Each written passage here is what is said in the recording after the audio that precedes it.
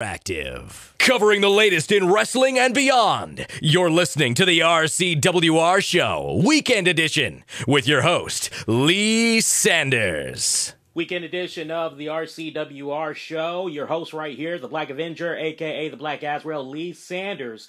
Thank you all so much for checking out this episode. And hey, it's cool to be going out on a high note as we wrap up the month of March, as we make our way into April, a.k.a. WrestleMania month. And our special guest that's going to be coming in at this time is the lead singer of the band Tanadra. If you like progressive rock, if you like metal, hard rock, this is definitely the band that you'll want to check out. Let me tell you, folks, and I am not bullshitting you guys around. I have checked out their material off and on this week, as they have several EPs that's running around in the iTunes store, and I just scooped them all up, and I just love their material. They've been putting out EPs since 2010, and I'm ready to see an actual LP come out. Maybe as we are interviewing our special guest, we can get a little bit of insight into what's going on with it. But you want to talk about a little bit of influences in the voice, and the band itself kind of has a little touch of a Jada Pinkett Smith meets Tina Turner, classic Tina Turner, when she was kind of pushing into the whole rock thing for a little bit. That just kind of gives you a taste of what this band is about. They definitely have that bit of a influence of Hole with Courtney Love right before things just started going down all spiral with the band. Definitely got all those elements in it. Even got a little bit of Kitty, and I am a huge Kitty fan, let me tell you guys. Even got a little touch of Heart. If you listen closely, even has a touch of that band as well. Very proud to be welcoming our special guest at this time. She is the beautiful and the lovely Tanya Medina from the rock band Tanadra. Ladies and gentlemen, here she is. Tanya, how you doing this afternoon? Welcome to the show. I'm doing great. Hey, thank you guys so much for having me. Hey, listeners, thank you guys so much for taking a moment to stop and enjoy this little craziness that we're about to embark on. But yeah, I'm wonderful. Thank you so much for having me. And it's you're right. I'm going to correct you. It's Tanadra. Tanadra. There you go. Tanadra. See, I could see that rolls off my tongue better than Fandango. You know, I can work with that. Yeah, yeah. Tanadra. It's supposed to roll off your tongue. If it's not rolling off your tongue, then you're not doing it right. No, I'm not doing it right, obviously. No. And I've done a lot of rolling with my tongue, and you know. but Tanadra, all right. So tell me, you know, because I think we should share the story with the folks that's listening, and it's amazing how things just come full circle. I know you say, you know, you have a potty mouth, so let's just have at it. It's the weekend, let loose. Fuck, shit, damn, Scooby-Doo, bebop, you know.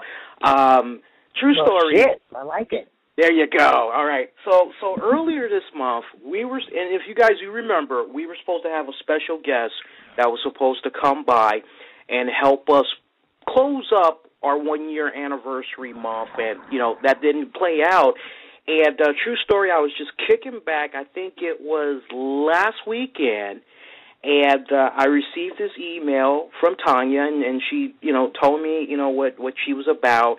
And the thing I loved about this, it was a good read. You know, it was like, I'm hooked because it just oozed of personality, unlike some of the requests that I get from some people that say, hey, I'd like to be on the show. I get like this freaking 12-page, you know, it's like, are you trying to write a freaking manuscript? You're writing a Bible section? And you're like, you know, why are you giving me all this to read? It's like, what the hell? And hers was just, it was to the point, but it was very friendly, and it just reflected so greatly your personality. And the fact that, you know, you're into the rock/metal, I was like, oh my God, that's a kick-ass combination.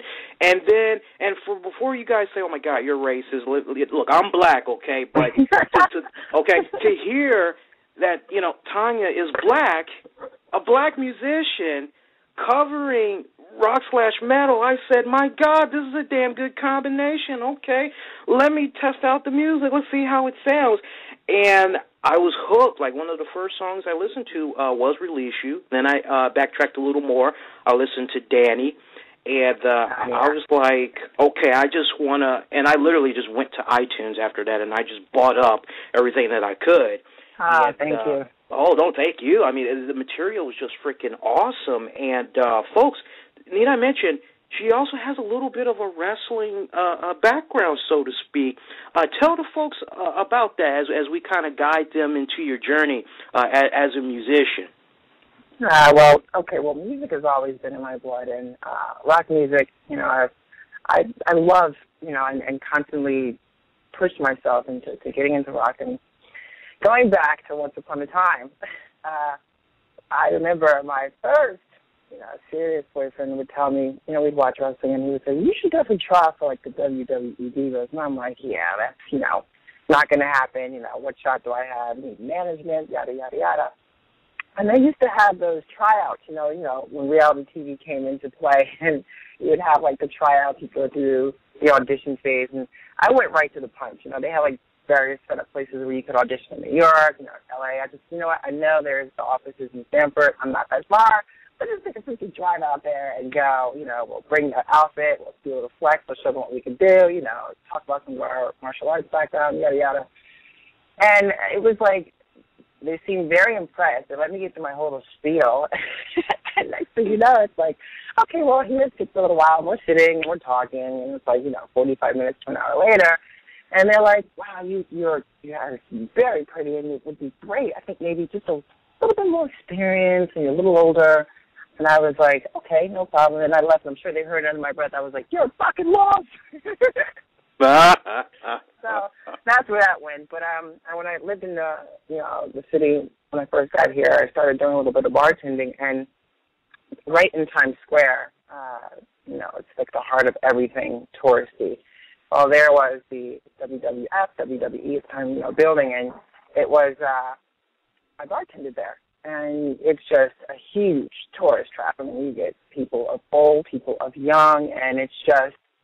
I mean, what's amazing about it is, you know, you have fans of the wrestling category that had their loyal fans from, I'm talking about Hulk Hogan's days, you know, and we'll get into that, the whole Hulk Hogan and Sting facade. I can't believe Sting just fucking chewed him up live. But, you know, you kind of put Hulk in his place. You know, Hulk is a great guy, you know, wonderful and mighty, and we'll get into that a little later, I'm sure, but I would like to talk about that. But it's been a fun journey in the sense of that, and then getting into music here was the greatest place to try and get into. But it was tough for me as like a black female, and trying to get into rock where, you know, I'd open my voice and I'd sing, and they're like, yeah, it's great, but I think they were nervous because they're looking for either that white guy or the white girl, and it's like, I don't know if we're ready for that yet. And then it wasn't until I channeled in. Everything you see from Tanadra has been done from me, in-house. You know, I have a great producer that I met through the internet named Maroon Shinoy, who's just got Grammy nominated this year. He was at the Grammys, and I was like so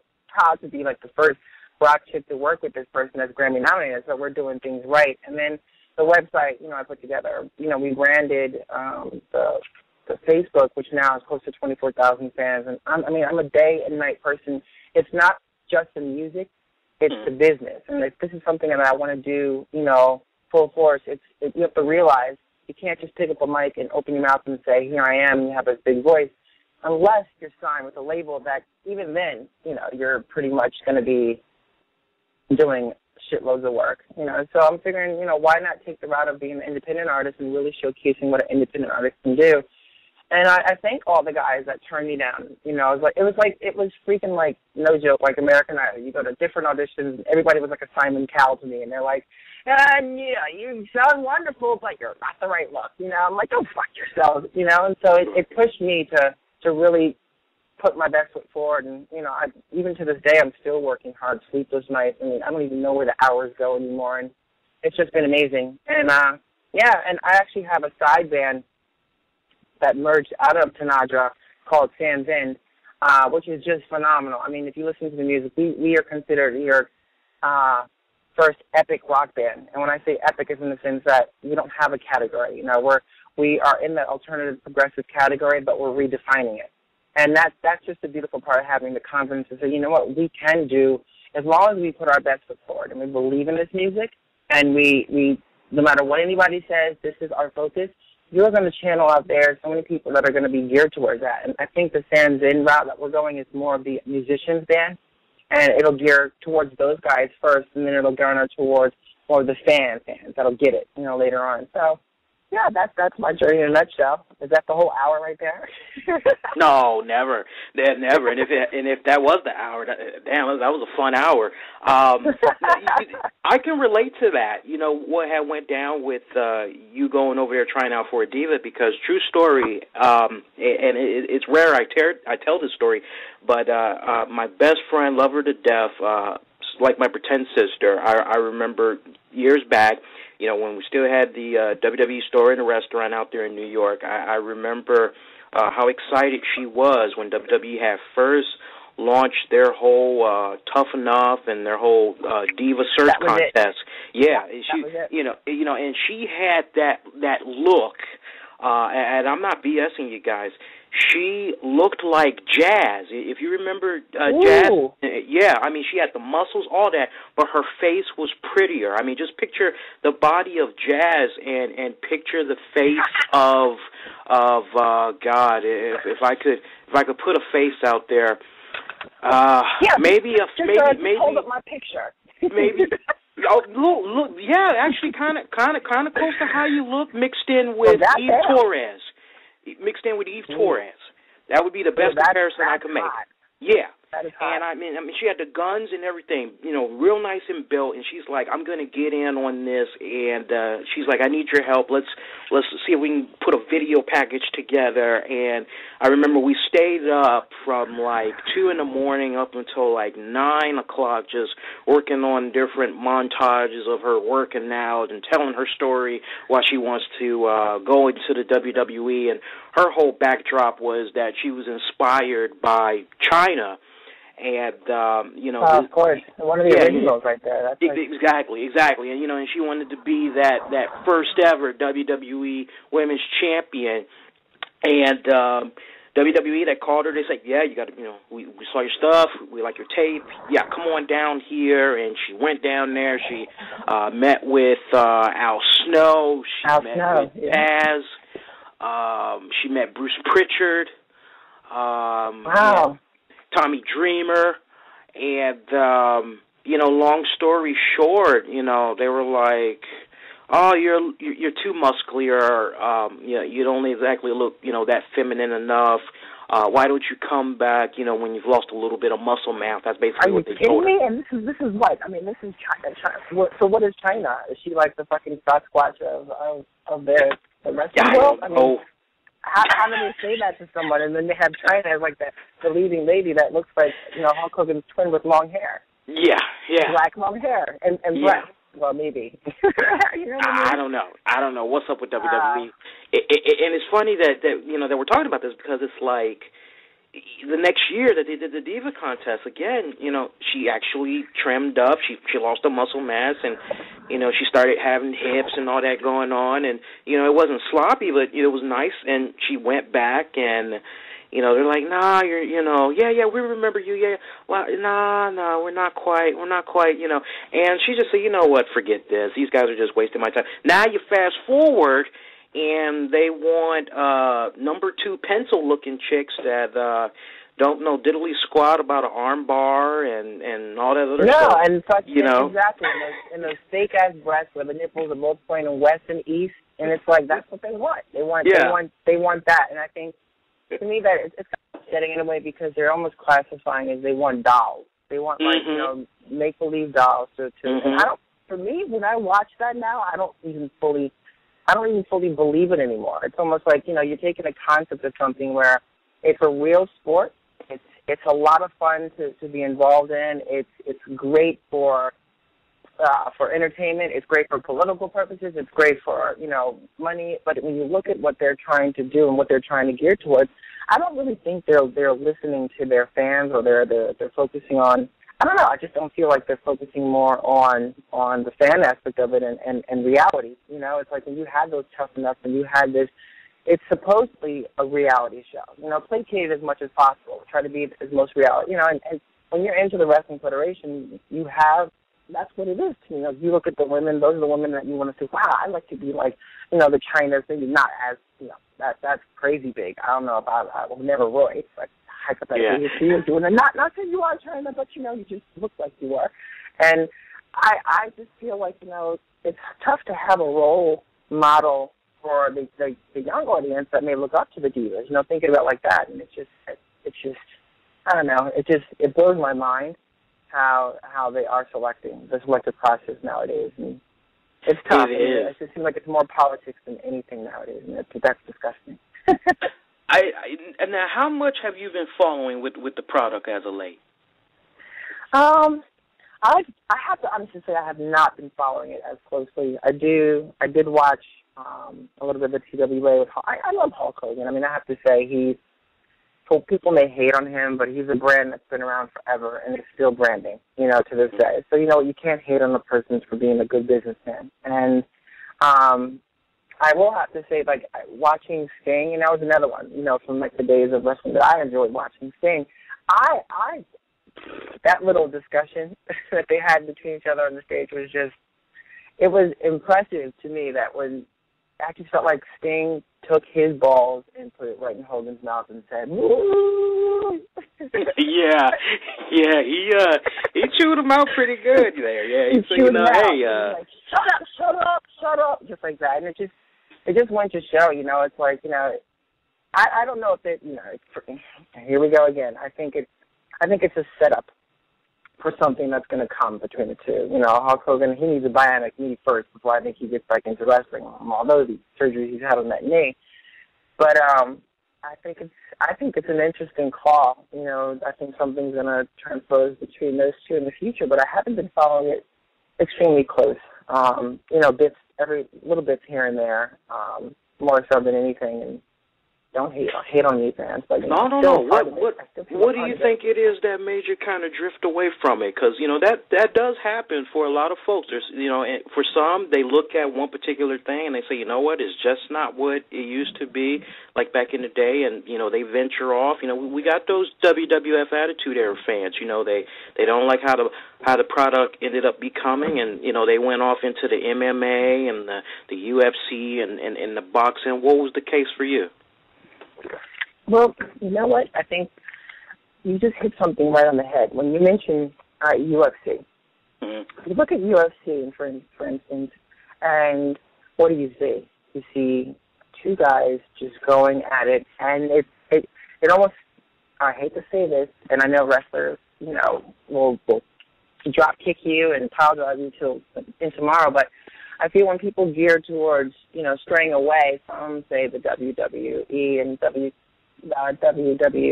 you know, when they're straying away from that and going to like UFC, I think it's the reality portion of it. I think when you're taking top-notch guys, like, for instance, here we go, it's a perfect example. You take The Rock, you take John Cena. The Rock is going to be in there for maybe a couple more years because he's doing movies. You know, because he's doing movies, we got to put him into the storyline somewhere because he's going to draw that much more of a bigger fan base for us, which is going to boost our numbers and create more of a credible audience. So how do we placate the story in this? And I think it becomes for the older generation. It's not so much, I don't know if it's so much the bouts of watching them wrestle versus the bouts to see who's going to get there. Did you guess right? Like a gamble. Did you guess right? I'm going to tune in and watch to see if I guess right. When the younger audience is probably saying, man, this is awesome, I'm going to play my friend the next day, we're going to do some pile drivers in the backyard and this, and the older folks are saying, it's not so much, you know, the wrestling and what they're doing in the ring, it's who's going to get there. So it becomes a gamble. Like, are you taking bets to see if John Cena's going to be in it? Are you taking bets to see if John Cena's going to wrestle Hulk Hogan at some point? You know, you never know. It's like, you kind of watch, it's almost like watching I hate to say it, the fucking stock market. It's like, yeah, but what are the numbers? It's like, what are the fucking numbers? What are your numbers? Who's going to be in it next? And that's how we see it as an older person. So when that younger generation that's getting a little older kind of sees a little bit more of the reality in the wrestling, they gear towards ultimate fighting because that's like blood sport. You know, you have people getting knocked the fuck out right in front of your face, right then and there. And if they're acting, then they're UFC, then they're fucking brilliant actors because they are knocked the fuck out. yeah, no doubt. And I mean, I think those fans that ventured off into that, you know, there's just those little bright moments, and you just touched on it, where you get a guy like Dwayne "The Rock" Johnson. He comes back. He does a couple of matches for him for a little bit. You take a former UFC guy like Brock Lesnar. He comes back for a little bit. Now we're hearing the rumblings that Ken Shamrock, decorated UFC fighter, we're hearing rumblings that he's interested in going back to the WWE for one last hoorah. It's like those little traces of what made that company great in the past, you know, is kind of what's having that fan that's ventured off into the boxing and the MMA primarily to come back and check out the product the second go round. But, you know, as it relates to everything, you can't please everybody, because as nice as it is to see all those old guys come back, you got, you know, that younger generation that's saying, look, I don't want to see all these old guys coming in. I want to see just the new talent. You even have folks that have been watching the product for however long sit up and say, I don't want to see these old heads come back. I want to see the new blood. You know, why are all these old people coming back? The old people are coming back because they were a draw, and they're still a draw for their respected time. But, you know. I mean, you think about it. Like, think about this. Remember the movie Rocky? Love it. Rocky. Everybody loves Rocky, right? I mean, that's one of my favorite movies of Sylvester Stallone. And, you know, he had Rocky 1. I mean, he rocked it out to Rocky 4 when Drago was in effect. And I was like, that was fucking awesome.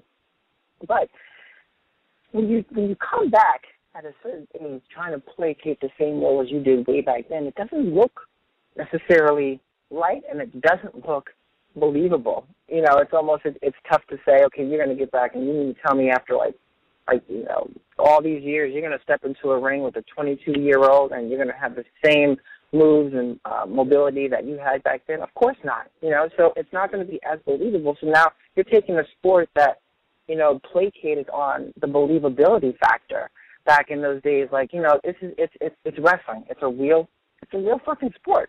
So let's get in that ring and let's show them what we can do. There might be some freak accidents, you know, you don't want to kill somebody in the ring because that's, you know, but that's the whole focus is. You got to be tough enough to survive in the ring, you know, and that's what wrestling's about. But when you take these old cats coming back in and they're going to, you know, stand up against some of the younger cats in a match, how does that play? You know, how do you really play that off when in reality that could picture your grandfather going into the ring with one, you know, coming into the ring like John Cena. You know what I'm saying? Like, how is that going to... How is that going to fly? How do you pitch that to, like, believability levels of the whole, this is wrestling, this is a real fucking sport. You know, you have basketball, you have hockey, you have tennis. That's a weak sport. Well, not really. It's a great sport as well. You have tennis, but you have these bouts where it's like going back into Roman days when you're in there and you're fighting. You know what I'm saying? Like, it's a battle to the end, and that's kind of what sports is supposed to be about. But then you have something where you're taking this sport of wrestling, and it is a real sport, but of course you're amplifying it to cater to the world. So you have to put in some storylines. You have to put in some twists, some turns, and how do you build it off of this, and how do you build it off of that? How do we take it to the next level? So it's a little tougher when you start putting grandpas in with, you know, young folks and saying, I'm going to step into the ring one last time with you, brother, you know, and you've had 32 knee surgeries on your left knee and you're already limping in the stage, but you want to prove that you can do it, and that's great. I think that's wonderful for our fans that are, like, of a little bit older and that kind of like the Hulk Hogan's. I mean, I do. I have to say I do like him. I didn't like when he went from good to bad, and it just, you could see the whole story just falling apart, and he went back to good because they probably realized that wasn't making them enough money for him being bad, and he wasn't throwing enough Hulkamaniacs, bodybuilding kits anymore, so they had to cut him back to being good. You know what I mean? So I draw a bigger crowd. So it's how you play the story, and I think it just becomes a fairy tale almost in certain aspects of it. If you're not, if you're a fan of old and you see how this is placating and you're bringing back the old folks, well, it's tough, and it's tough. Even like the Ric Flairs, I think he was always the over-the-top animated guy, always. And condolences to his family for losing his son, 25 years old. That was huge. Yeah, I was with my girlfriend yesterday, and we had just got done going to Red Robin, and I come in, and at this point I had a couple of drinks, so I was ready to crash for the night, and I get in front of the computer, and I'm just checking mail, and I hear from one of my friends, dude, did you hear Ric Flair's kid died? I said, huh? And he's like, yeah, it was Reed Flair. I'm like, Reed? I'm like, no. He's like, yeah, Reed died, man. He was found in a hotel at the Marriott down in I think North Carolina. Okay, and, They said there was no foul play, autopsy's underway, and all that, and it was so eerie because Ric Flair was actually supposed to come over here to the area in Hagerstown, Maryland, for a big-time wrestling event. And he was supposed to do a autograph signing, and his son, I'm hearing his son was supposed to, be tagging along with him for the event. And some of the people, some people had the audacity to say, "Oh, I wonder if Ric Flair is going to be showing up." It's like, no, you dipshit. Of course he's not going to show up. His fucking son died. What the hell you mean is he going to show up? It's like, look, you got. Have those are the ones that just don't. It's not clicking. Have those kind of folks. yeah, it's not clicking. Yeah. No. Definitely our hearts and condolences go out to Ric Flair and his family. And the timing, it just sucks. I mean, to go into the Easter holiday, and you lost a loved one, young at that, checkered past. He has. I'm hoping, I'm keeping my fingers crossed, I'm praying that there's no drugs in his system when they get ready to I was going to say that. Like, I think one of the scariest things, it's not, I think the drug of choice of old used to be, back in the day, like, it was like the coke heads and, the ecstasy takers and yada yada. I think today's, it tends to gear towards the prescription drugs, like ones that keep you with depression pills or this. And what they do is they get them black market, or because of who they are, they have these doctors that tend to, for a certain amount of money, write these prescriptions for them, and they get them, and they don't read the factors behind them, which, okay, anyone can take, a Xanax and say, oh, my God, I need to calm down, but they don't read that if you mix Xanax with alcohol, that it could stop your heart instantly. If you have a drink but you might be so choice to taking it that you don't think about it, and then when you say, okay, I'm going to have, a couple hours later, I'm going to have a drink before I actually go hang out with my friends, first, to get something from the minibar, take it, and boom, next thing you know, your heart stops and you're instantly dead because you're messing with prescription medication. So, I don't know. Hopefully it's not, that's the case, but it didn't seem like he had any kind of complications or problems, and if there wasn't any foreplay, then what else could it be? Exactly. Let's lighten up the mood a little bit. I want to switch back. Okay. I want to switch back to your music. Good.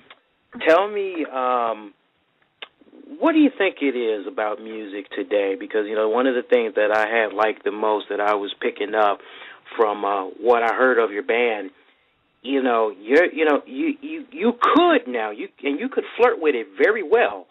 You could go the pop route, because that's what's trending now. You got the Psy, you got all those little Biebers and all those other little knuckleheads running around. I can't stand that crap, by the way. But you got all these little knuckleheads that they go for They don't care about the melody. They it's that little hook and, you know, the little, you know, little. They don't even care about the beats. It's just the little hook, the little sugar coating. You know, what do you think it is that has metal rock music not take its dominance as it once did back in the day? Because, you know, some people they'll point this out. They'll say, you know, music died when we lost guys like Alice in Chains, Layton Staley, when we lost Kurt Cobain of Nirvana, when we lost guys like NXS. You know, a lot of folks say, you know, the hard rock era died once those guys had left. What's your take on why pop music has just been so dominant in like the past decade, to the point now the billboards has been reformatted to make a guy like Psy dominate across every single genre? Yeah, well, I have to say a couple things in the sense of that. I think today's industry, I mean, it's quite clear that pop music is in the eyes and has probably the biggest marketability, from product placement to endorsements to, you know, whatever have you be, and it falls with the generation of kids. And one of the main things I'm noticing is when iTunes came into play, the ones that tend to buy, I have to say, the majority of the music are these kids that are into pop. So they have, you know, an iTunes account. They don't need mommy and daddy's credit card anymore because it's an account. They just have to sign in and download. Okay, I like this pop song, I like this pop song, pop. You do get some rock followers, but there's all kinds of advertising geared towards the pop world, because it seems that the pop industry has so much more to offer those labels, which are dying.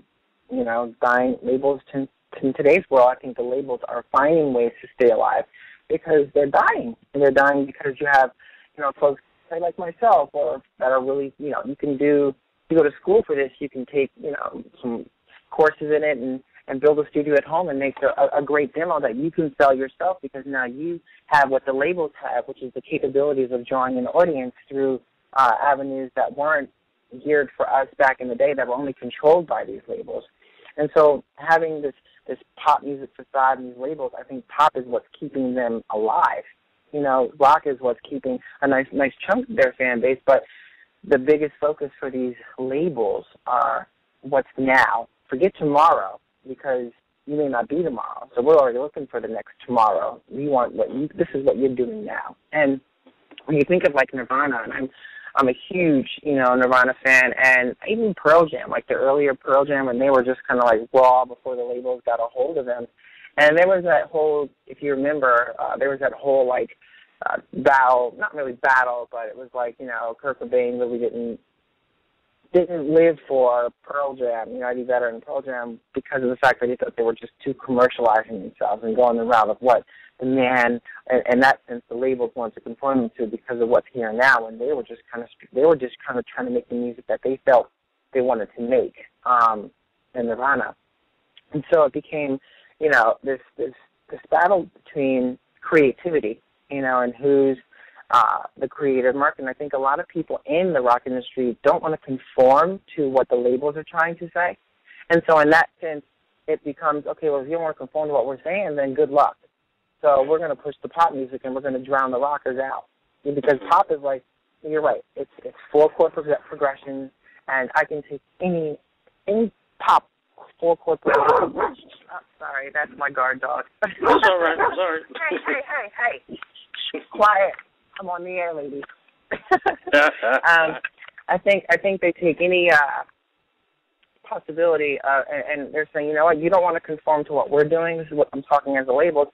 Then fine, we're going to take the pop, and pop is where it's at, because we can get these young kids that like this stuff, put a 4-chord progression, put lyrics in front of them that they may not have even written, you know, and say, look, they have a look, we'll market them. This is what we'll do, you know, and it becomes what's mainstream and what's focused, and even like you were saying, the whole genres now have become twisted. There's a whole different category for everything. It's like Ozzy Osbourne, you know, and all those guys back in the day, they were metal.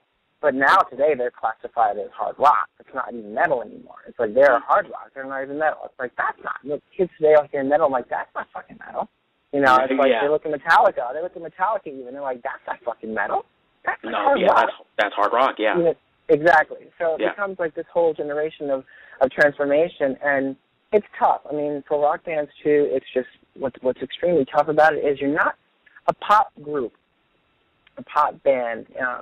I feel it's a different personality. I feel the pop groups go into these classes to be trained on how to work with the public. And the rockers are like, you know what, here we are, you know, this is who we are. And, you know, it's a dime a dozen that rock bands stay together. And I was talking to my boyfriend the other day about this. I was like, can we really name a rock band that's, you know, been together since the beginning?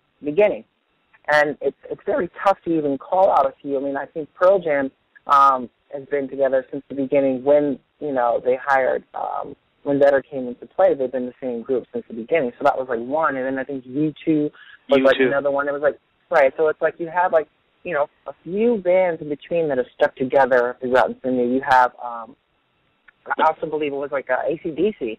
When the first singer died, you had, I think they've been together for like forever. I'm not necessarily sure, but you can't find bands that have been together forever. And I think because with them too, they don't conform to the labels, and it's so different today. I mean, it's not about the popular, you know, it's about live show with the rock bands. The way you're really going to do it is by getting out. You have to prove yourself. In the pop world, there's nothing to prove. I think in the pop world, it's almost like you have full court possessions. In the rock world, you still have rockers that are like, you know what, in order for us to buy your music, you got to prove to us. You got to come to one of your shows and see how you guys are putting it down, and then you'll have this ravaged fan base. But we don't have the labels behind us so much like the pop music, because we don't conform to necessarily what they want us to do. And if we do, then it becomes tougher to sell because, you know, I don't know. It's a tough line. Let me pick your brain on something, because I think, just to follow up on what you said, because you brought up a very valid point. You know, there used to be a time, you know this very well, there used to be a time where when it comes to, you know, rock musicians, you know, metal, whatever, just put it all together. Used to be a time where you have a band, they go, okay, you know what, let's put out an LP, let's do it. Put like 11, 12 tracks, let's do it. And, you know, it does well, they go out on tour, and, you know, they're making a little bit of money, everything's good, back to the studio, they do it again, do another LP. Nowadays, especially like bands like Smashing Pumpkins, they are finding it hard and harder to put out a whole-length album of great kick-ass material. I mean, you take the last album they did, I think it was Zygest. I can't remember offhand. That was a phenomenal album, but it's like you see them on tour and they're playing like 4 or 5 great kick-ass songs from the album, and the crowd isn't into it. But then you turn on Bully with Butterfly Wings, you know, and everybody starts bobbing their heads to it. It's like now it looks like the strategy is, okay, let's just spoon-feed them a little bit. Let's just, you know, go out there with 2-3 songs. Let's make it an EP. Is that because I noticed when I was checking out your music, you have a lot of EPs. Is that the route you're kind of going? You're trying to get a feel on how the industry is, or is this your way of building up hype? Because I know that's another way that some artists, you know, like to look at releasing singles, is they want to just put a little tease out there before an actual LP comes out. Right. I think, well, it's also independent, so it becomes also a sense of affordability. Mm-hmm. You can't necessarily, you know, I can't go into studios, you know, and just crank out professionally well done, high top producer, you know, LPs whenever I want. You know, so you also want to make sure you play things that, it's like anything. In the rock world, it's writing. You can write, but the guys, we kind of just write. We feel something, we write it, we get in there, we rehearse it, and we want to add it to our set and play it. You know, because we want to see crowd reactions. That's how it should be. Like, you know, you're hearing this music, and I write from emotion, you know, and the guys do as well. And so it's like when we sit there and we're writing, and emotions are starting to come out through my material, that's what I'm gearing myself towards. And so I also want to see how the reaction goes with the audience. You know, I'm out there. I'm going to play it. You know, even if they don't like some of the songs, they don't like some of the songs. I can't please, like we were saying earlier, you can't please everyone. Right. So, in the sense that if I'm writing for people, I'm going to get bored. If I'm writing for the people out there, then I'll get bored, then I'll get upset because it may even come across believable, where they might turn the channel the next day. But if I'm writing for myself, and I'm writing for the sense that I know I have a story, and I like to share that with the folks out there, then that's another side. And I think what's gearing today, you're right, is the EPs, is because what's tough in today's world is you have to prove yourself. You got to get out there and you got to play these songs. And I think having an EP for an independent person is wonderful. You get the bite, you get the nibble off of an EP, and then if, say, something transposes, if someone hears your music and that's of a label that says, we like your sound, we like the direction you're doing, which is I think what labels, you know, especially those independent labels that are like branches off of like, you know, BMG and Sony and all those guys, there's like branches. You know, you have Roadrunner Records, you know, and you have all these like wind-up, these sublet labels, which is right here in the city. You have these sublet labels, but what they're doing is it's tougher today because of the fact that everyone thinks they're a rock star. Everyone thinks they're this phenomenal musician because they have capabilities of buying, you know, $500 piece of virtual equipment, and they become this musician. And now you have to weed through all the talent. So it becomes a competition. That's even on a grander scale than it used to be back in the day, where, like Nirvana, you have to go out live to see them. You can't. You know, they're playing from real instruments. They're not like putting together 4 tracks off of a keyboard playing a drum synth pad, you know, and this is my song. You know, here it is right here, like Pop World. Pop World, you can throw out all kinds of mixes because everything, in my opinion, is done synthetically. There's no hatred on that, but it's all synthetic. So for us, it's a little different because, you know, we have to get out there. We have to, you know, bring our instruments into the studio. We have to play from live instruments if you want to create that sound. And I think that's what we feel, what rock musicians and rock fans feel, is they want to feel that music. They want to they want to enjoy what you're enjoying up there. And I just think it's a whole different world today when it comes to that. So. To let your fans know, because I know we got some of your listeners, because we definitely make sure we put the word out there, and this episode is featured on the staff section for Blog Talk, at least for this weekend, I believe. That's awesome. Yeah. Let them know as far as a forthcoming LP or any new material. Let them know the 411. Yes. So my side band, Official Fans Band, we actually have a 4-song demo, and you can check that out on Facebook as well. It's Facebook.com/official Sands and SANZEND, which is an awesome name, by the way. An awesome meaning. If you go look at the symbol of how we did that, there's a lot of meaning behind that.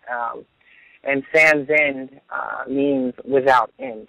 And the symbol that's kind of written into our name is almost like the infinity symbol. So it's a lot of, you know, when this new music that we're gearing towards too has this like epic kind of vibe, and it has a lot of meaning, a lot of emotion, a lot of things in there. So we do have 4 songs there, but we have tons of arsenal that we're working on. We have another show coming up here this Tuesday in the city. We're kicking off the East Village Music Festival here in New York City, and we're playing in a place called Alphabet Lounge. And if you go onto that Facebook page, Official Sands In, you'll see the flyer to that. So we're looking forward to kicking that off. And man, I can just tell you, like, it's a great feeling.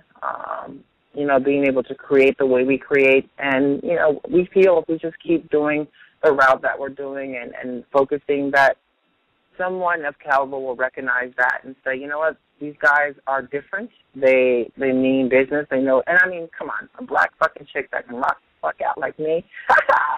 Better sign me quick because it's look, no bullshit. There's only one other woman that I can think of that's black that can throw it down, and you know, I look at her as a great testament. And my brother-in-law, he actually had seen her in concert a few times, as well as my pretend brother. I'm trying to think of her name, Jada Pinkett Smith. Yeah, it's interesting you say that. Like, I heard she was really like, it was really, really, really came out hard when she came out with that album. And I was shocked and pleasantly surprised. Yeah. Couldn't believe it, you know. When I heard that, I was like, wow, very impressive. And going back even further, it was like the other one was, which is in the pop realm, but she performed tons of rock and had the look and had the voice that could just sing with anyone, with Tina Turner. Yeah, it all started with her, It all started with her, you know, and then she was actually, the funny thing was, because she went that route, you know, people were just hating on her left and right. Like, are you kidding me? You're not black, you're black, you know what I mean? It was just kind of like, she was breaking barriers, you know, for all of us. And, you know, I look at it like, this is what I love to do. And there is no sign that says you have to be a certain race, you have to be a certain creed, you have to be a certain whatever to do what you love to do. And believe me, there's so many people in this world. You can touch so many people by just staying true to who you are. So. And always staying positive and never giving up. Yeah. Well, that's the key. You can't never give up.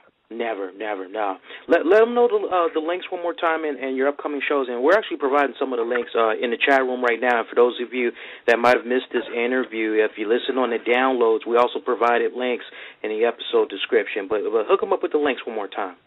You got it. You guys can check out my website, which is pretty kick-ass, at www.Tanadra. We're gonna get Lee to say this right. Tanadra. Tanadra, right? TANADRA.com. Like you said, I saw a couple links that are on their site. You can check that out. All my social networking links are on that website, but you know I have Twitter at Tanadra.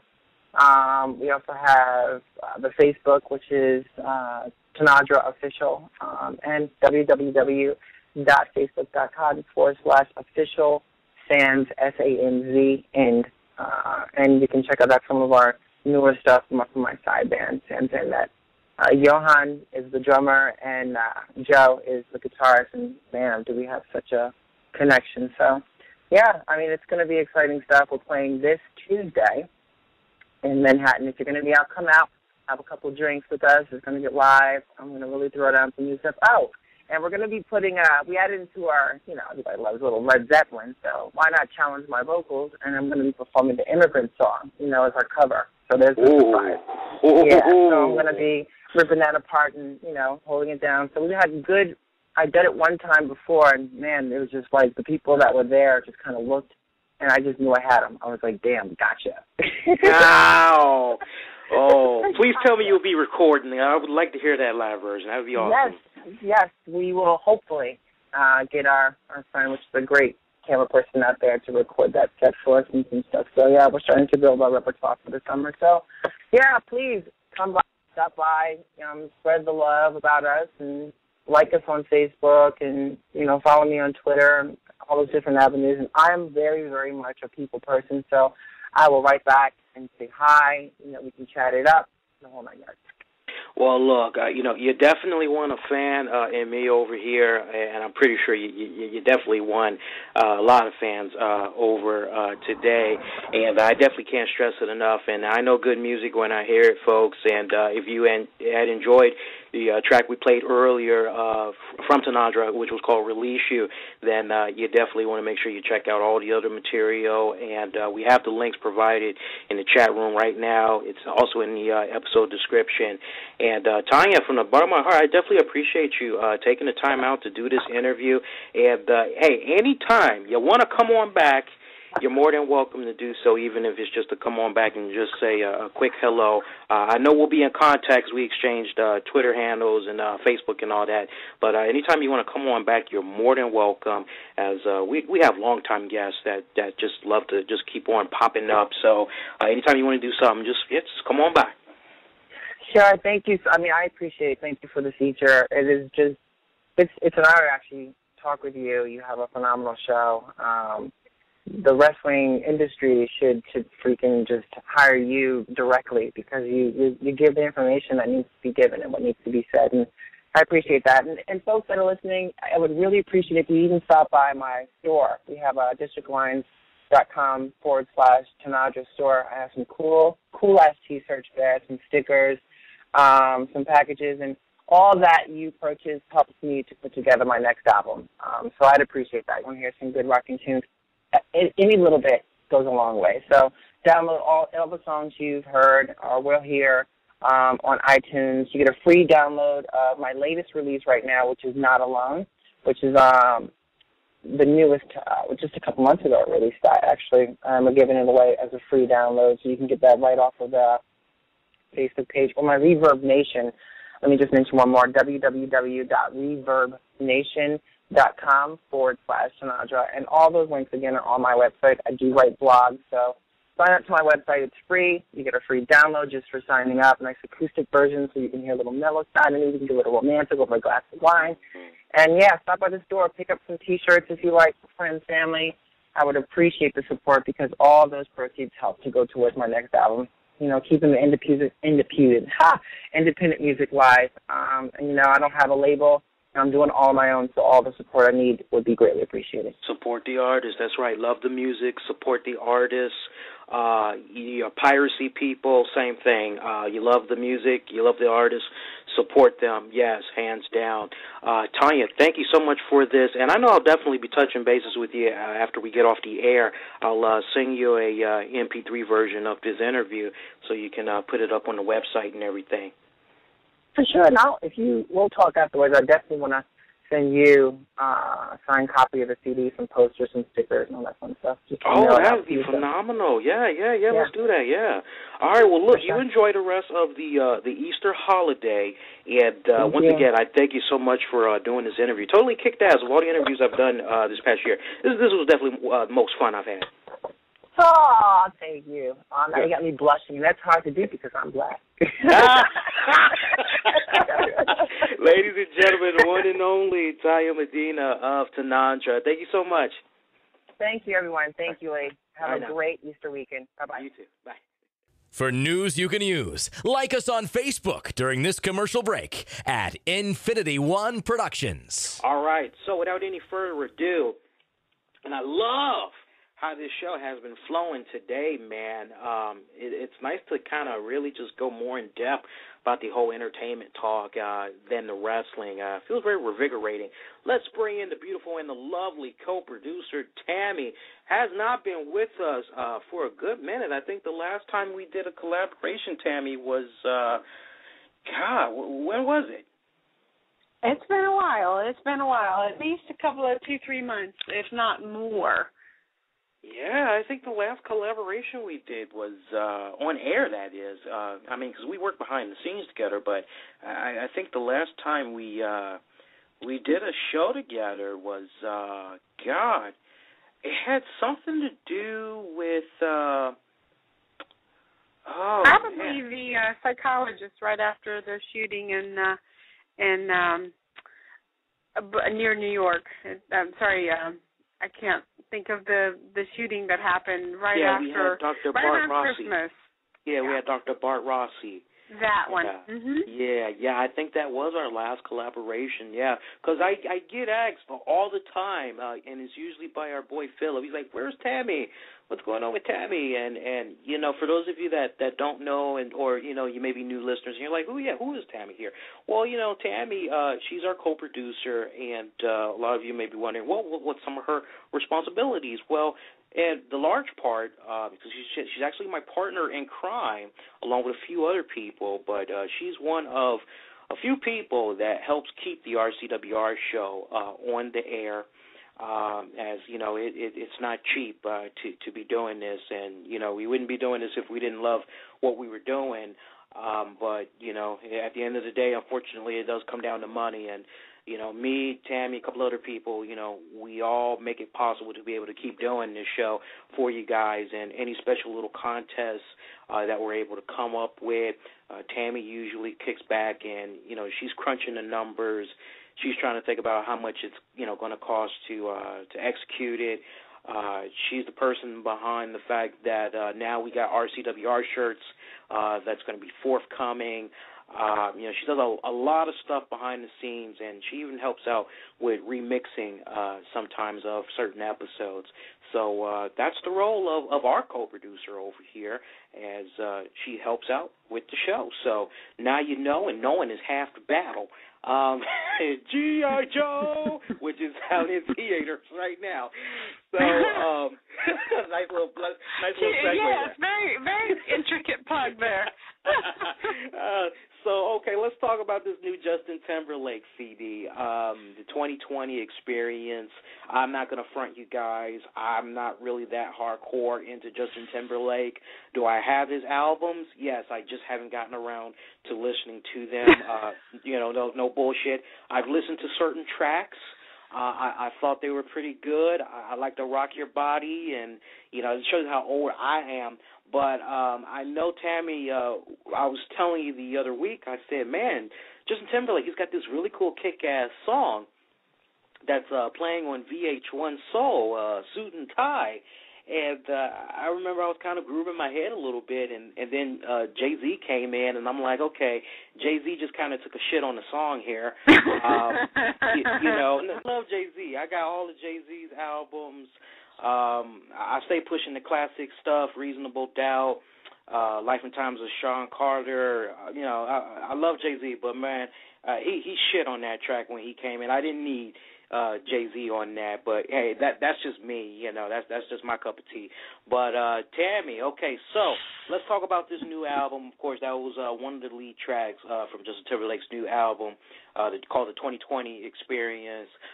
Give the folks the 411 since they haven't, for those that might not have checked out the album yet.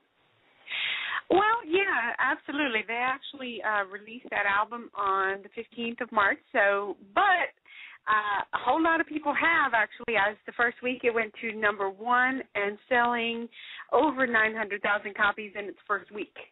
Damn. So a few people have checked it out, but I've checked it out a couple of times. Actually, I'm one of those people that has to listen to it a couple times just to kind of get that feel and that riff, because if I don't, most of the time it's like, But I've listened to it a couple times, and I absolutely feel the same way you do, is that JT was in his groove on that song, and then Jay-Z came in, and that was like, Yeah, it's like he just butchered it. He's like, you got Justin, he's all smooth and everything. He's like, Love, I got my suit and tie. Let me show you a few things. Let me show you a few things. And then you got Jay-Z come on there, yo, Hova, Jigga be like, yo, Jigga, yo. It's like, I don't need that, man. That's right. You kind of weren't in that mode at that point. Absolutely.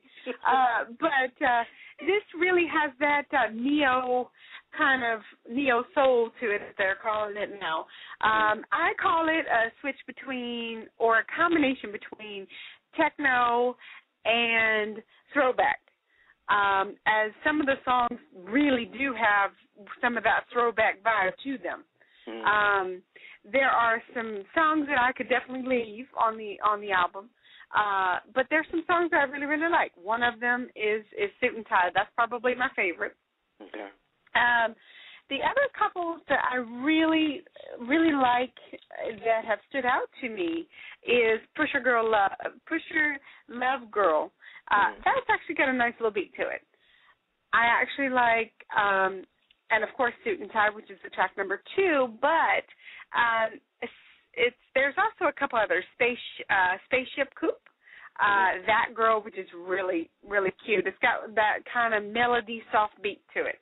And I'm much more easy listening than Lee is, so I am somewhat more into the pop genre than I know you are. So depending on what you're into is how well that you will like this album.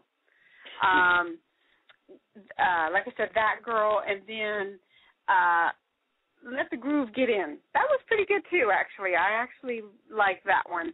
And Mirrors, which is one of the other tracks that was actually released prior to the album release, those two have really gotten the most praise.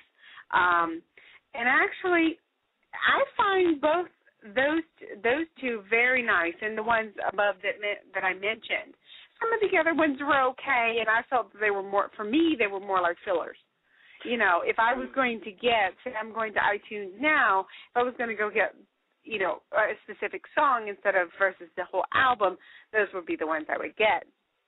Now let's talk about the album. Now let's talk about, I'm sorry to cut you off, let's talk about the album overall. You know, like how many tracks are we talking, and like okay, for that person. Go ahead. Right. Mm-hmm. You're getting you're getting 10 tracks. Okay. You're getting 10 tracks off the album. Actually, and he's going back to Timberlake, and he's produced the album with Timberlake. Also, J-Rock, if you guys are familiar with him, he's actually his real first name is Jerome, if you know. And then it's also being produced and distributed by RCA Records. And actually, the new pairing is actually J-Rock. So I don't think he was on the last pairing, which was Future Sex Love Songs. That's a tongue twister for you. Yeah. Absolutely. So let's talk about the album. Let's talk about the album. I mean, like, out of like how many tracks? Or you said she's got 10 tracks. So how many of them are actually good? For me, as in my opinion, it's got 10 tracks. Probably 5 to 6 of them are good. In my opinion, I would go ahead and listen to again, or download, you know, to purchase. So I would say, as far as, you know, there's some that, you know, instantly you're like, okay, I'm snapping my fingers and like, oh yeah, that's a good one. Then there's, like I said, there's some that, you know, I'm kind of like, okay, bored, next track, you know. But overall, it definitely has that pop feel, and I've heard some rumblings of some other people who basically feel that might be a little bit of a throwback to NSYNC. A little bit, you know, you got some background, kind of like it would be with NSYNC, you know, back then, but it's kind of half and half, you know, but it's actually really doing quite well as far as the album goes. So is this album a buy or just cherry pick certain tracks? For me, personally, I would cherry pick tracks. Okay. Because, see, you have some people, you know, and I know actually you're one of them who like the whole experience of the album. Right. I, on the other hand, if I like the track, then that's what I want to hear. And actually that's how my iPod is set up. If I actually like the track, then I'm going to get that, and that's what I want.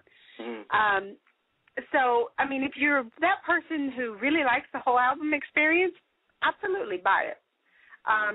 You know, it's definitely over half as far as something that you'll like and get into. No doubt. But for me, who is somewhat of that person who I'm going to cherry pick those certain tracks, and that's what I want. But an overall listen, yeah, absolutely. I've listened to it a few times and would buy it. As far as if I was that type of, okay, I want the whole album. Let's talk about... and a bonus, actually, especially where I was telling you about the throwback, the actual CD is like an old vinyl record, which I think is too cool. I guess I'm just, you know, tells you how old I am. But as far as the design and layout and all that? The design and the layout of the actual CD looks exactly like an old vinyl record that you know, if depending on how old you are, you know exactly what that is. Well, I mean, that's a nice concept. Okay, but all right, now let's talk about the pairing of Justin and Timberlake. I mean, you know, these guys, they've been like peanut butter and jelly for a long time now. You know, are you know, because I know you're familiar with Justin's catalog.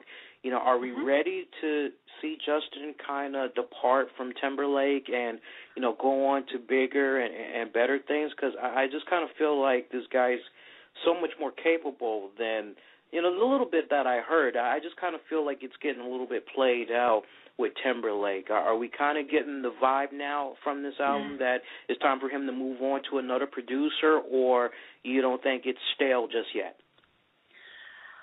Well, that just depends on preference versus market. Kind of like what Tanya had said. You know, what's in right now and what's going to sell.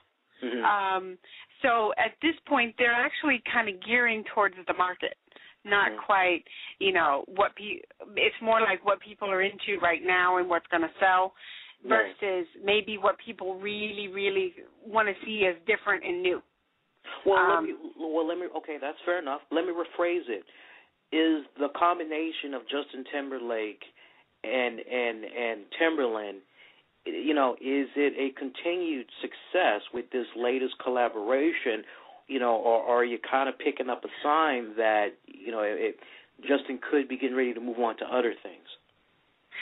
Well, I definitely will have to tell you that listening to both the album that he released prior to his hiatus and this one, there's a lot of the same riffs. There's a lot of the same kind of, you know, you can get that feel of an album, and it really is somewhat of the same thing. There's a little bit of variation, but you still have that same album feel.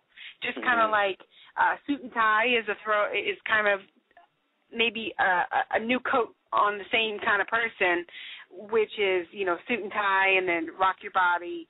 Same theme, yeah. And also Sexy Same Back. beat, yeah. You know, that same beat, that same kind of riff, that same kind of, you know, what you're getting. So it's kind of, okay, the verses, am I going to stay with what works? And this is probably his main decision. Am I going to stay with what works? Or am I going to step out onto new territory, find a new producer, and see if I can step outside the box? Now, will he have the success with that? That depends on the producer and his willingness to step out into that unknown. Is he capable of much more? Yeah, no doubt. Yeah, because when I first heard the rumblings that he was getting back with Timberlake, I was like, oh God, it's like we're gonna have a rehash of what they did last time, and I'm curious, out of the tracks that you did mention, which was, I think you said there was about 5 tracks that you really liked. Any of them you see being another video, a follow up to Suit and Tie? Well, definitely one of the ones that's really, really popular right now is Mirrors. And I can easily see that being a follow-up as far as a video. Okay, all right. Yeah, well, I can definitely see that being. There you have it. No, that's okay. We don't need to go any further than that. I think you fed the folks just enough for their little Justin fix. That's all you guys gonna get. We're gonna tease you guys. You know, I think we gave Justin enough damn time. He ain't even paying us. That's all right. We good. All right. So bottom line from the lovely Tammy. Hey, I don't even know your bottom line. Give them the bottom line. Bottom line is, you know, if you are a album person, then I would get the whole album. If you are just those cherry pick the songs I want, go get it off of iTunes, then I would just do those particular songs that you like. That's it. Bottom line. That's it. That's about it. Really. Pause right there. Scale of 1 to 10. Overall, what's the album? 7. All right, there we go. There you go. 7. All right, I like that. Lovely and the beautiful co-producer Tammy.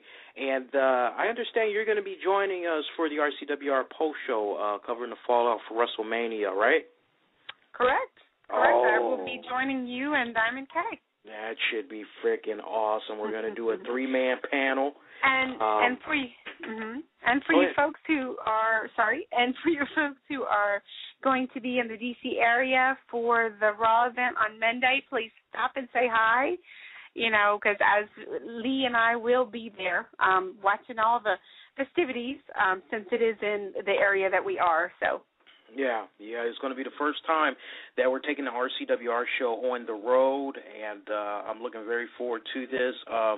You know, Tammy, we were actually contemplating, or at least I was contemplating the idea of going to the Hagerstown, Maryland event to get an autograph signing and photo op, and maybe try to see if I can get a few Q&A questions with the Nature Boy Ric Flair. But as we had learned, as me and Tanya were discussing earlier, Ric Flair's son, Reed Flair, found dead at a Marriott hotel that he was staying at, unresponsive, whole 9 yards. Died age of 25, very heartbreaking, and the whole wrestling industry has just been giving nothing but their outpouring support to Flair's family right now.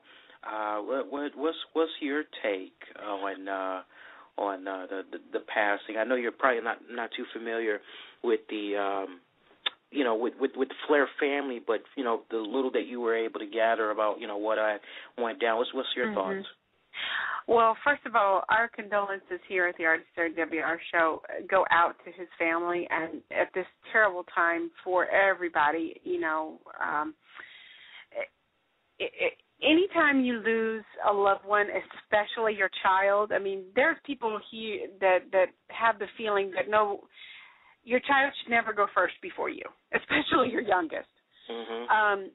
But it's kind of.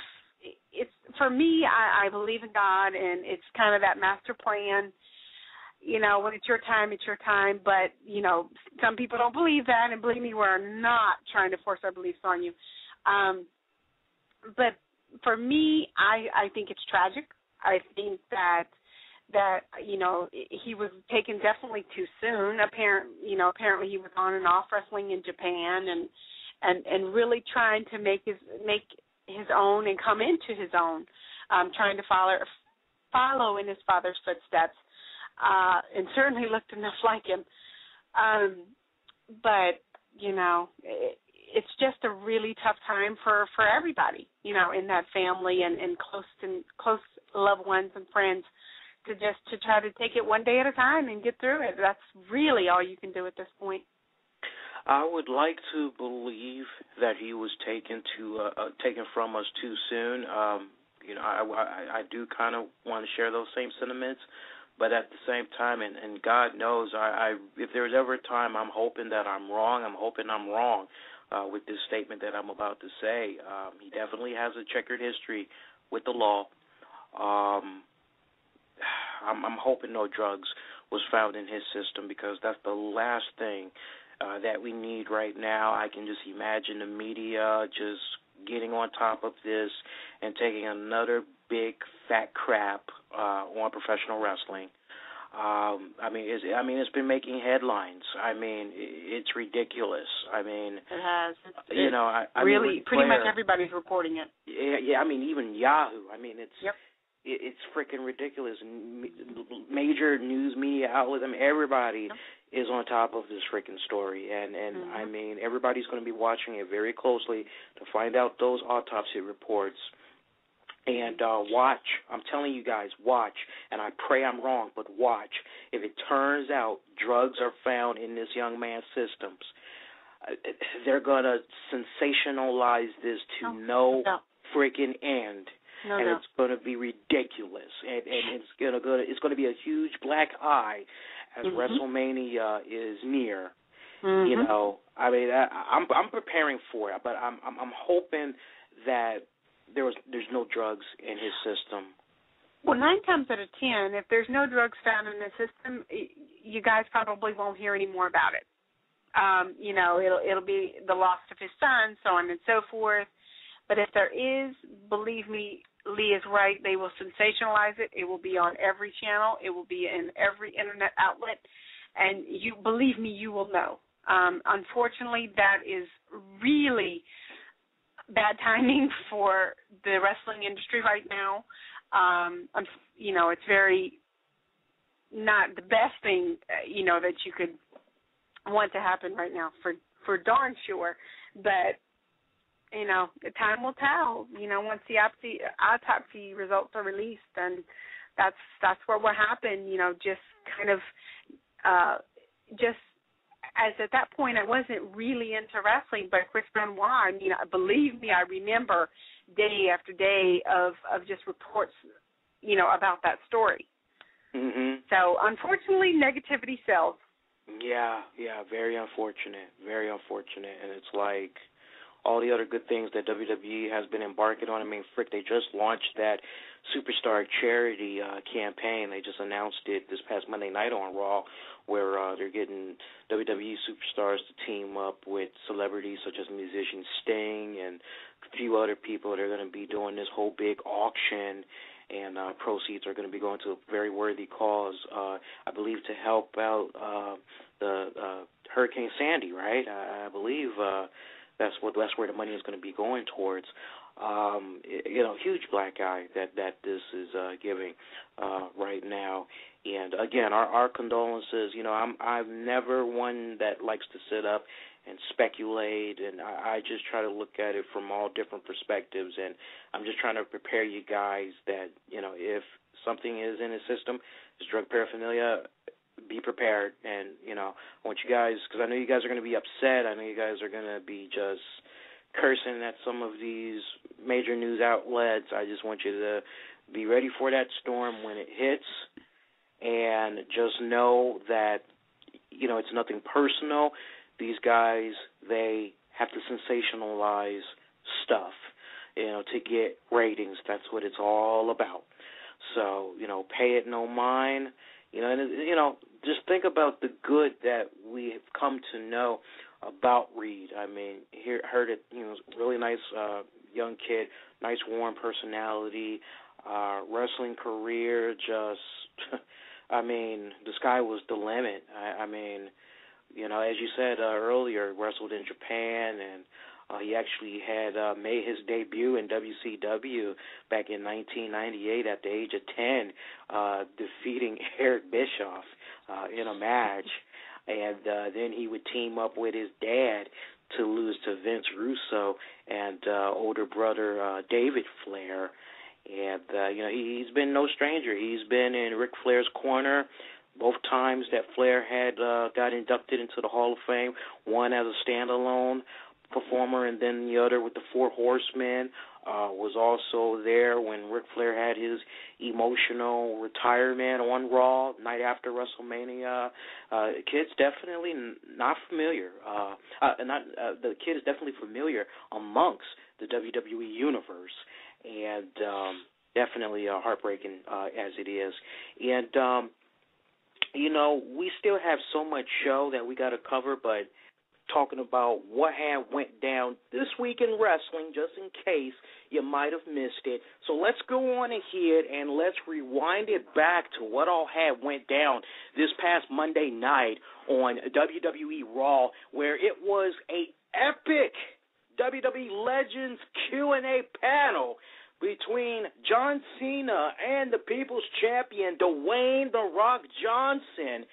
And I was loving this Legends Q&A panel that had featured Bret Hitman Hart, the American Dream, Dusty Rhodes, Smackdown General Manager Booker T, Jerry the King Lawler, and the hardcore legend himself, Mick Foley. And I would have preferred to see an extended edition of this Q&A segment, because I really would have preferred to see the legends kind of have a little bit more into Cena and Johnson. But it was just the right touch, where the main focal point was asked by Booker T to John Cena, what is it that you know, John, that we don't know, as far as being able to beat The Rock at this year's WrestleMania? What is it that you know that we don't? Because we need to know, where's this confidence coming from?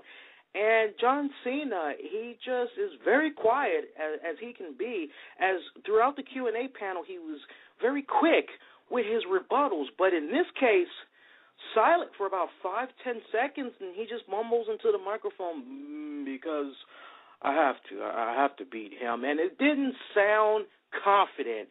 As we see the Q&A panel, they're looking a little bit perplexed. Rocky is looking perplexed. He's like, okay, I'm not believing that. You don't sound like you believe that. What's the 411, man? Well, what's this really about? Dig deep. Put your heart out there, man. What's going on? And Cena, he finally puts it out there. He says, for the first time ever, and I've never said this in public, but Rocky, you didn't beat me. I beat myself. It was because of stupid mistakes that I made in our match, one of them being the people's elbow. That's what had cost me the match. I beat myself. I did all that showboating. This time around, that's not going to happen. I'm going to do everything humanly possible to beat you, and I will beat you this time. But once again, we see Dwayne "The Rock" Johnson, the way he's been countering John Cena, and that's just been really getting into his psyche there, is telling the C-Nation leader that, no, you're going to come up short. I'm going to beat you again. And you know what? All this talking, let's just go on ahead and let's just get it down right now while I wait for WrestleMania. And we see John Cena, Rock, they just stand off. They're about to get it on. We see Cena throw that little "you can't see me" gesture out there. Rock, being the man that he is, he's not trying to have that crap. He pushes him, and it's on. Cena looking for the double AA. Doesn't happen as Rock is able to counter, and he hits him with the rock bottom, lays him out. I love the post footage that we had saw after Raw had went off the air, as we see John Cena just laying there, sits up, kind of has somewhat of a similar pose that he had at last year's WrestleMania after he lost to The Rock, and he's just sitting there just in utter disbelief. That was like the same look that he had once he kind of recovered from that rock bottom, as he's just looking on at The Rock, who just wants him to bring it. We've heard the buzz from you guys all week long. Many of you have taken to YouTube, you've taken to Facebook.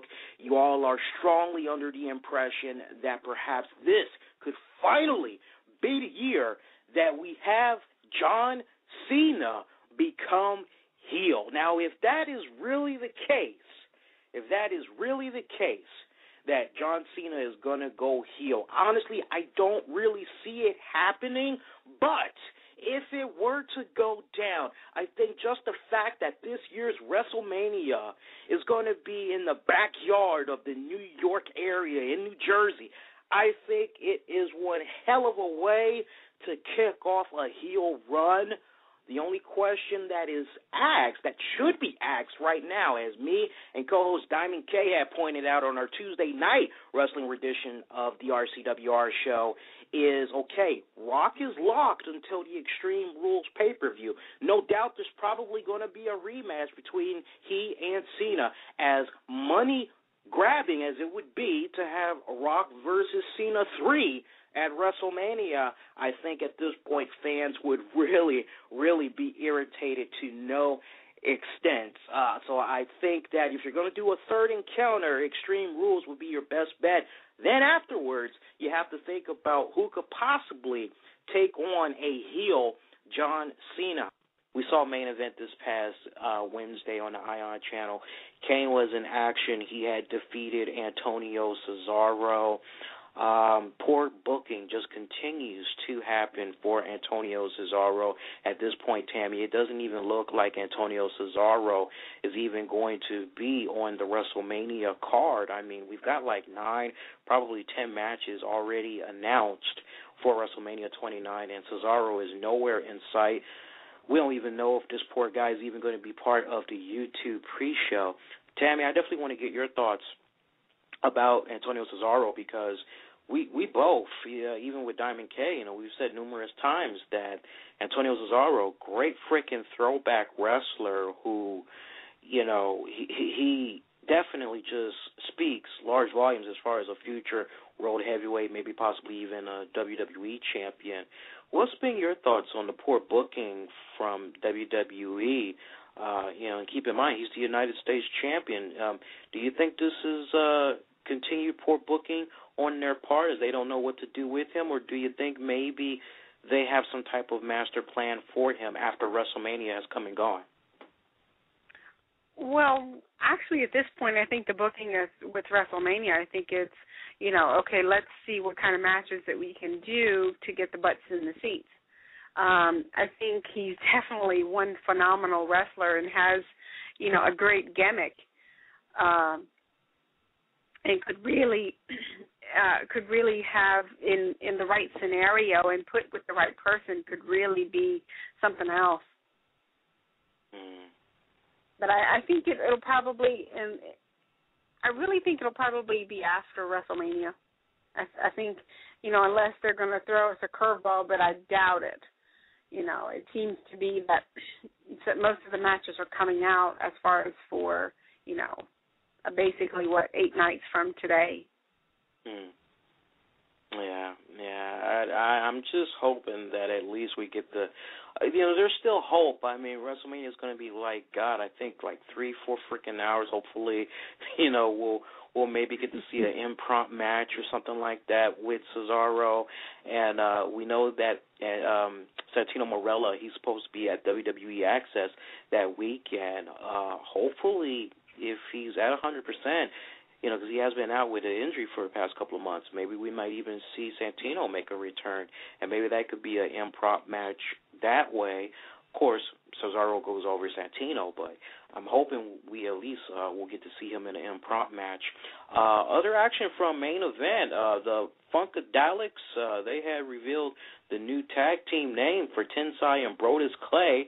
They are now known as Tons of Funk. I was ready for tons of fudge, but it's tons of funk.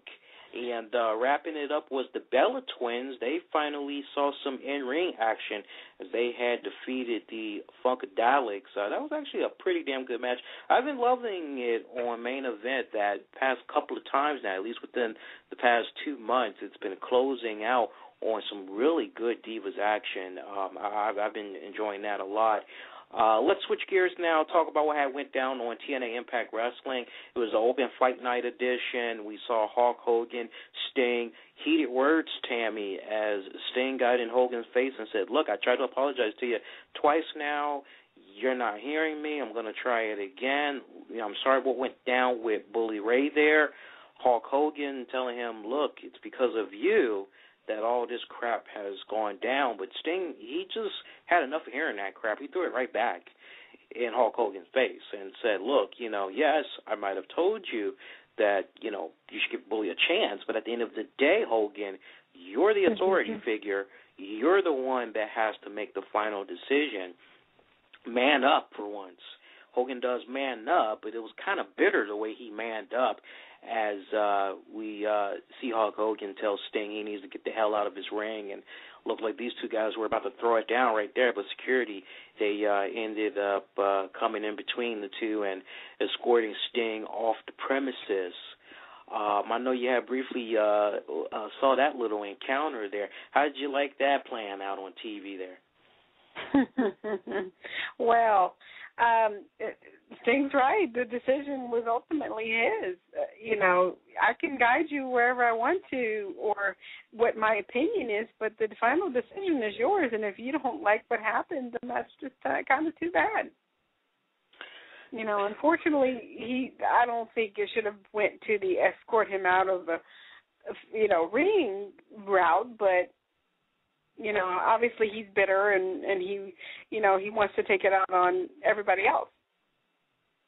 How have you been enjoying watching Impact Wrestling, ever since they've announced that they are going on the road? It's something, I've been meaning to kind of pick your brain on since they made the announcement. And, we saw them in Chicago.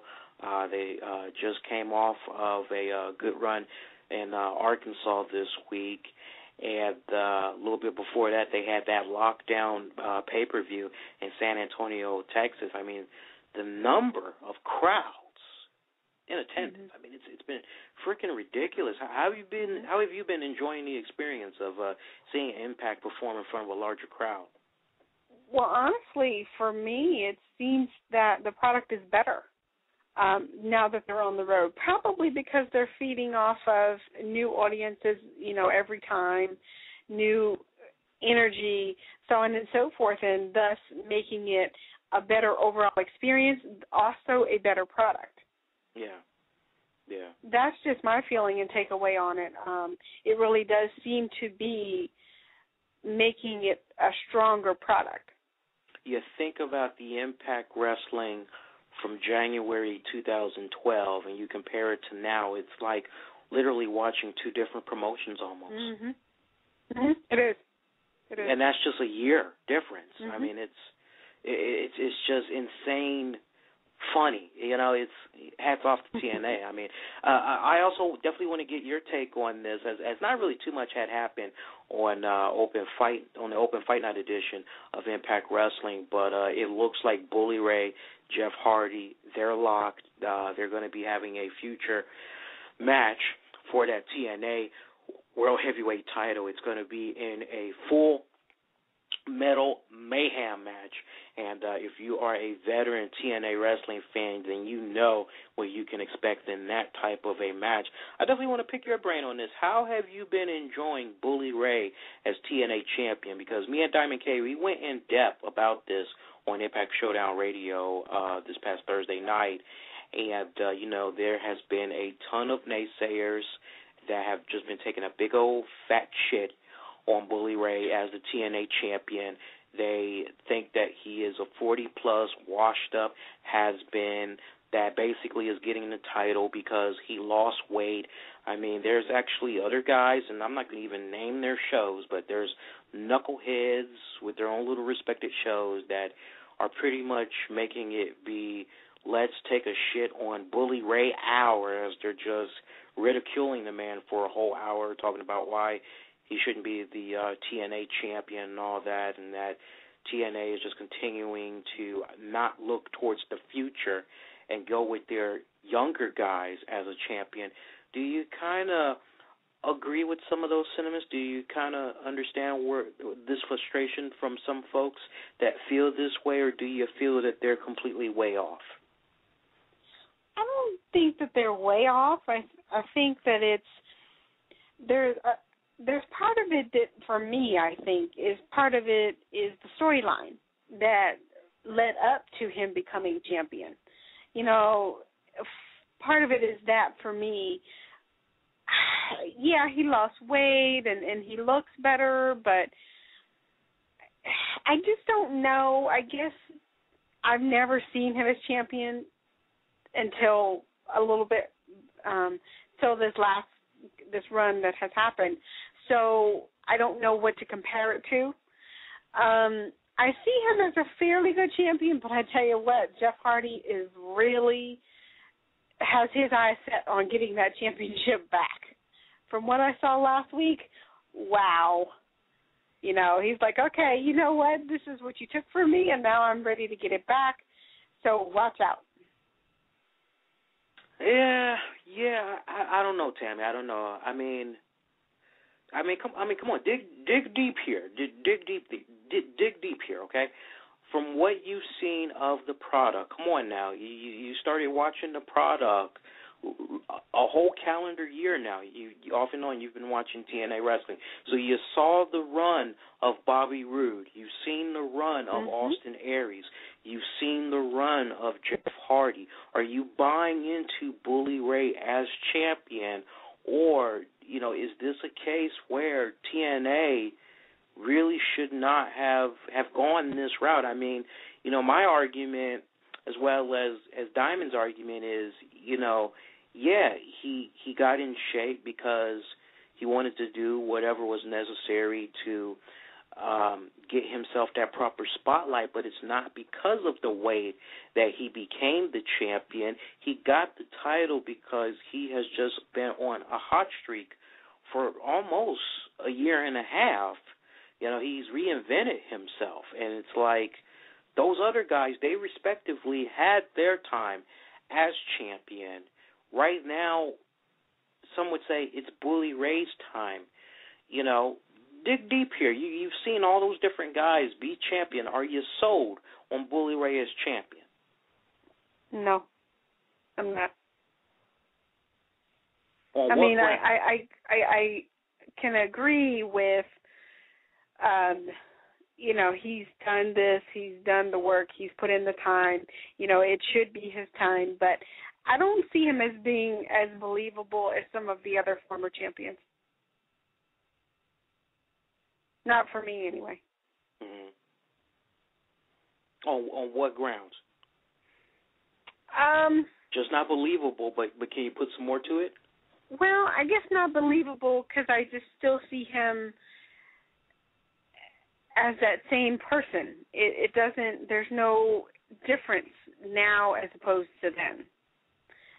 That same persona, that same, I don't know, I don't feel it is totally believable. Like for me, when Austin Aries won, it was kind of like, oh, okay, great. You can see that fire, that cojones, if that's what you want to call it.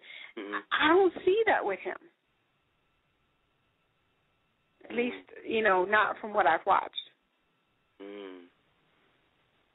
And if you could be in charge of TNA, who would your champion be?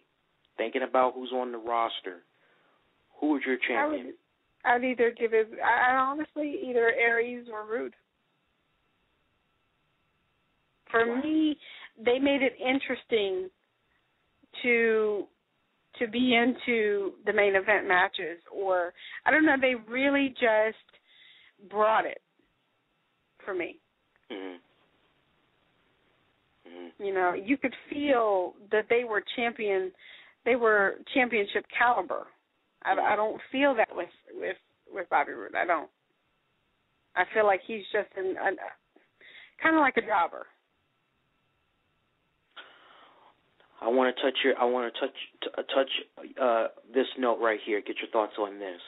So basically, let's say hypothetically speaking, and we're saying hypothetically here, folks. It's never going to happen, but let's just pretend, okay? All right. So Tammy, Slammiversary, Bully Ray defends his TNA World Heavyweight Championship against Joey Ryan. Does that make you want to check out the pay-per-view, or are you laughing your ass off? No, that doesn't make me want to check out the pay-per-view. I think you're bringing up a very valid point, which is Bully Ray, champion, doesn't exactly, how the hell can you make a draw off of that? You can't, because you're making a draw off of, the champion versus, someone who is fairly new into the company and is making waves, but it's not a match that would get butts in the seats. Diamond's been saying it for the longest, and we've seen Hulk Hogan. He's been getting all these other surgeries. He's talking about having one last run as a champion. He wants to become a TNA World Heavyweight Champion. Diamond truly believes that we could eventually, whether we like it or not, we could be seeing a 50 or 60-plus-year-old Hulk Hogan get in the ring with Bully Ray. I mean, Hulk Hogan alone, he's still a draw. The name still sells. But, from watching the product, as long as you've been watching it, would you be a little bit disappointed in seeing Hulk Hogan take on Bully Ray for the title? I've actually, in the back of my mind, I've actually seen that coming. I think that if he is physically in shape enough to do so, I think that will absolutely happen because of the whole storyline that's happening right now. Will it be a draw? Oh, no doubt, because he's getting back into the ring, just like you were, talking with Tanya earlier and saying, even though they're older, they're still a draw. There's still people who want to check it out, wants to see what's going on, what's going to happen. Yes, it will be a draw. Do I personally want to see it happen? That's a lot of pressure to put on your body at this point in time of your life. Physically, I don't want to see him do it. As far as the persona and what it would possibly do for the company, yeah, I could see that. But physically, it all boils down to, can he really handle it? I'm going to go on record. I personally don't want to see it happen. Yeah, I've tried to be, those of you that have been listening to our shows long enough, You guys know I usually try to be a little bit neutral. I'm critical where it counts the most, but I would have to draw my line right here. I think that with a talented roster at that TNA Wrestling has, and you have all these great young guys. I mean, you got Magnus, you have Big Rob Terry, you have a Christian York, you have Kenny King, you have Matt Morgan. All these guys, Jay Bradley, all these guys, you need to be utilizing them. They're the future of the company. Sooner or later, we're going to have to get to that point where TNA is going to have to operate without a Hulk Hogan and an Eric Bischoff leading the way.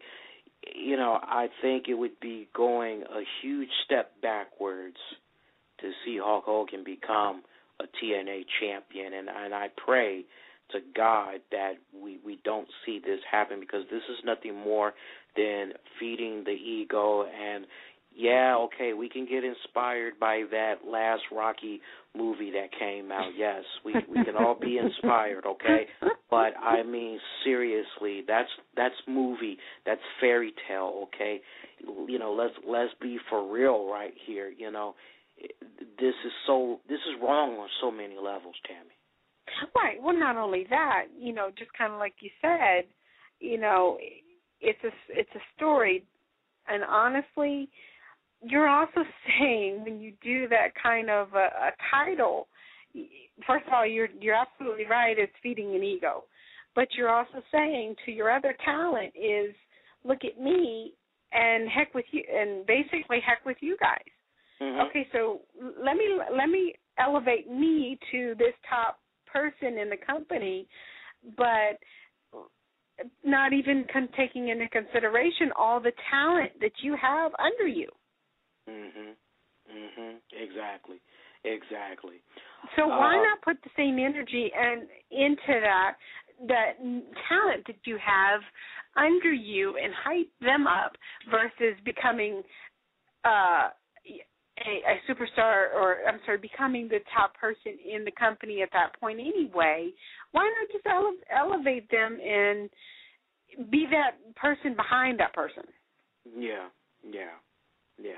And I don't want folks to get it twisted. I am happy that Bully Ray is a champion, because I truly did feel that for his tenure in WWE, he wasn't really given the chance to really jump out there and shine. And we saw little traces of it when WWE broke him and Devon up, and Devon was doing that whole Deacon Devon gimmick, and Bully Ray, he was still the same Bully Ray, and his singles career looked like it was off to a decent start in WWE, but it looked as if WWE, they kind of kicked back and said, well, wait a minute, we don't want to push him to main event caliber. He doesn't have that 6'7" chiseled muscle look at that time. That's the look that they liked in their guys as champion. They just want him to be a jobber. So, it took him a minute, but it was with that passion and desire, it was with that drive when he came into TNA to want to do better than what fans had come to know of his work in the WWE and ECW. So, I mean, it's definitely been a very good journey to see him be where he is right now. But, Tammy, to echo what you said right there, maybe it's good that they have this whole aces and eights thing going on and kind of what's the word I'm looking for? Kind of deflect that a little bit. But, those of us smart wrestling fans, we know our stuff. We just aren't buying into the idea of a Bully Ray as champion. Good for him. Glad he's finally getting his chance. But it's really a double-edged sword, Tammy. No doubt. Yeah. No doubt. Yeah, because it really is. The fans, I mean, it already sounds like some fans aren't really behind him as champ. Yeah. And that's somewhat half the battle. Yeah. especially when you think about all the young guys that's on the roster, and it's like, and you're going backwards, it's, I don't know. SmackDown was this past Friday night. Rock made his return on the blue brand. We saw the return of the one and only, my name is Mr. John Laurinaitis. He just laid his ass out there with the, he just laid his ass out. I was happy to see John Laurinaitis come on back there as he interrupted The Rock telling his story, or as he liked to say, story time with The Rock, as he was telling her Pittsburgh crowd how he loves coming through Hershey Park, and he was looking for a whatchamacallit, and I could definitely relate to him, especially when that old lady took the last one. I am a fiend when it comes to a whatchamacallit. I will, go to whatever chocolate stores I can think of if I can't find them in a regular store. I love my whatchamacallits, and I thought I was like the only crazy person as soon as he said that, because sometimes I'll ask people, we'll get into the topic of candy, and I'll say, have you ever had a whatchamacallit? And they're like, the fuck is that? I was like, you don't know a whatchamacallit? He was like, no. And I was like, and I'm describing it to him, and, it's like, I don't know, I've never, you sure that exists? Like, of course it exists. And it's like, to hear the Rock say, he's looking for a whatchamacallit. It's like, yeah, that's so me, man, the nice little moment that we saw right there. Not really too much had happened on SmackDown, though. I mean, when you really think about it, the 2 hours, and normally I'm into SmackDown, but I found myself fast-forwarding after The Rock did his thing. I know we saw Chris Jericho. He had a pretty good match there with Wade Barrett. Wade looked like he was getting ready to get the W, but he had one too many words with The Miz, and a little bit of a miscue there as it cost Barrett big time, as Jericho was able to get the win via code breaker, thus feuding the little rivalry there between Miz, Wade Barrett. What's been your take on Miz in a nutshell, him being a top baby face and all, and trying very hard to pay homage to Ric Flair as he does a poor job of that figure 4 leg lock? Well, Miz has gotten a little better in my book, per se. I actually like, it's kind of funny. In retrospect, I actually like Miz either way. He has that character that he actually pulled off both. He's more believable as a heel, no doubt. Mm-hmm. But, it's a welcome change to see Miz as a babyface. Mm-hmm. I certainly like the new look. It makes him look older, more distinguished. And, basically his part. It really does become of him. It's crazy. It's crazy. It really is. I'm trying to think for you guys if there was anything else that really stood out from SmackDown this past week, and really, unfortunately, guys, as we usually like to go in depth about SmackDown, there really wasn't too much that really had jumped out there for SmackDown. I mean, Rock returned, John Laurinaitis returned. We hadn't seen John Laurinaitis, since he got fired, as John Cena had did the unthinkable there. If I'm not mistaken, he had defeated... God, I'm testing my memory. I'm not going to even test it right now because my mind's on like a whole bunch of stuff right now. But we hadn't seen John Laurinaitis in a damn good minute. He looked good. It was nice to see him back. Of course, he's no longer the Vice President of Talent and Relations. That's officially now gone to Triple H. But they were pretty much rehashing a lot of the main matches that's going to be going down at this year's WrestleMania. And looks like we finally saw Big Show, Sheamus, and Randy Orton get on the same page as they were in a six-man tag match. They took on Antonio Cesaro as he teamed up with Rhodes Scholars, Damian Sandow, Cody Rhodes, picked up the W right there. Shield members tried to come out post-match, but the team of Orton, Sheamus, Show, they were able to beat their asses out of the arena as they took to the crowd to leave out that way.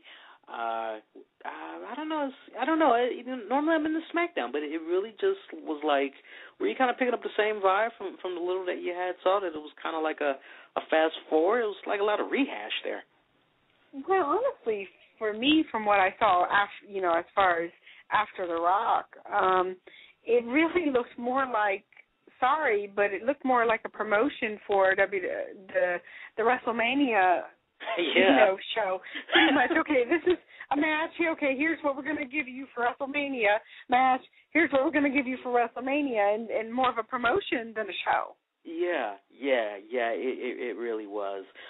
Boys and girls, I want you guys to do us a huge favor, and if you want to go and get that more in-depth fix of what you might have missed from Raw and Impact Wrestling this week, be kind, rewind, check out our shows in the archive section up on blogtalkradio.com/the RCWR show, and you'll be able to check them all out. We had some really great in-depth discussions, myself and co-host Diamond K. Check that stuff out. And I think that's going to do it. You can also check us out in the iTunes store. Just use the keywords, the RCWR show. Episodes also available on Stitcher for all your respected portable devices. And, Tammy, I think that's going to do it. Let's show some love one more time for our guests. And I know you were telling me in between songs there that you had like that interview. It was a damn good interview, too. I want to take my hats off one more time to the beautiful and the lovely Miss Tanya Medina from the rock band Tanadra for stopping by. Great in-depth interview. If you missed it in its entirety, just give us a few minutes. We'll actually remix this, and you'll be able to check it out. And that's going to do it. We will be at the Verizon Center in Washington, D.C. this coming Monday night, April 1st, to cover WWE Raw. Follow us on Twitter, Facebook. We'll be posting pictures and tweets all night long. RCWR T-shirts will be available at our website for sale this Tuesday. On behalf of the beautiful and the lovely co-producer Tammy, I'm the Black Avenger, Lee Sanders, wishing you all to be safe and be kind to one another. Take care, folks. Have a good weekend. And happy Easter. Happy Easter.